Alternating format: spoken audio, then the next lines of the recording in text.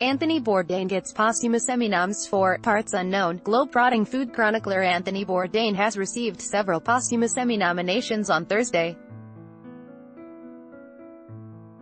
Bourdain's CNN series, Anthony Bourdain, Parts Unknown, got 6 nods, including 2 personally for Bourdain as executive producer, host and writer. A 7th nod went to his Explore Parts Unknown on CNN.com.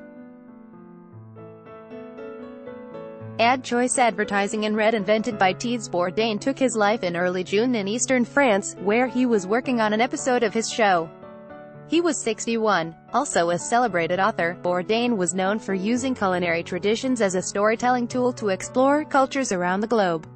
He won Emmy Awards from 2013 through 2016 for Outstanding Informational Series or Special for Parts Unknown. Advertisement by Taboola. Sponsored links, promoted links. You may like, enjoy, compare. Are you missing out?